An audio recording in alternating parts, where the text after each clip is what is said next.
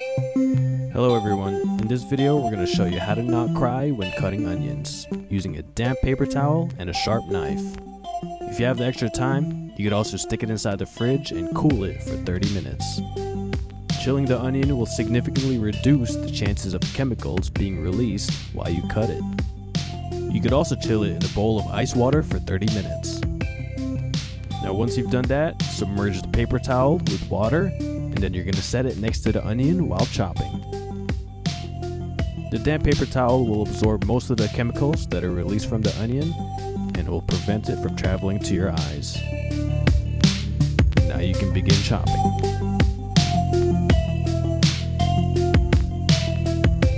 Before chopping, make sure that your knife is sharp.